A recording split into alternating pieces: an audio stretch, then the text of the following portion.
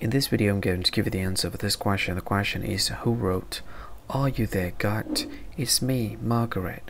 Well, I give you the answer for this question, and the correct answer for the question is Judy Blume. Well, that is the answer for the question, Judy Blume. Hi, thank you so much for watching this video.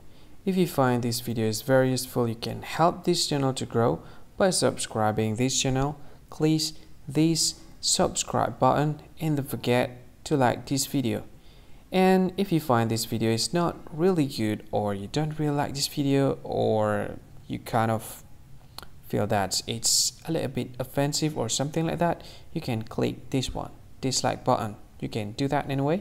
And if you want to share this video with your friend, you can share it by clicking this share button, and you can share it to any social media that you wish that is currently available at this time, like Facebook, Twitter, LinkedIn, and many others, right?